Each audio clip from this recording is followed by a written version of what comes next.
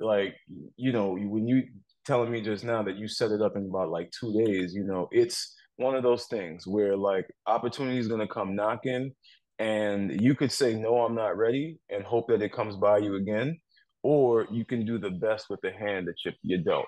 And with you, it was the most subtle little thing, right? And I'll tell you exactly what stood out. Hmm. You had not only did you have the table, the table is one thing, right? You had the table, but then you also had a couple bottles of wine, a little bit Hmm. of candy, a little bit of snacks on the table. And the way people responded simply to having the snacks and the wine, I was Yeah. just like, put fucking snacks and wine on the table. Make people, those little intricate details and those little intimate moments.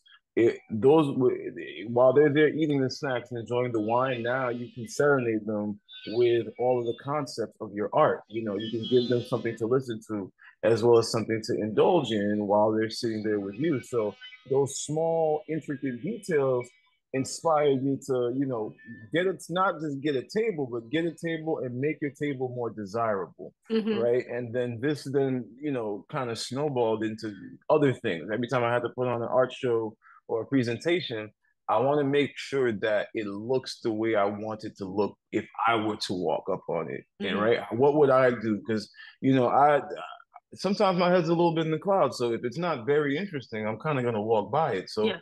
what you did was inspire me to make my presentation more interesting, and it's worked wonders. I'll praise you right now. It was amazing.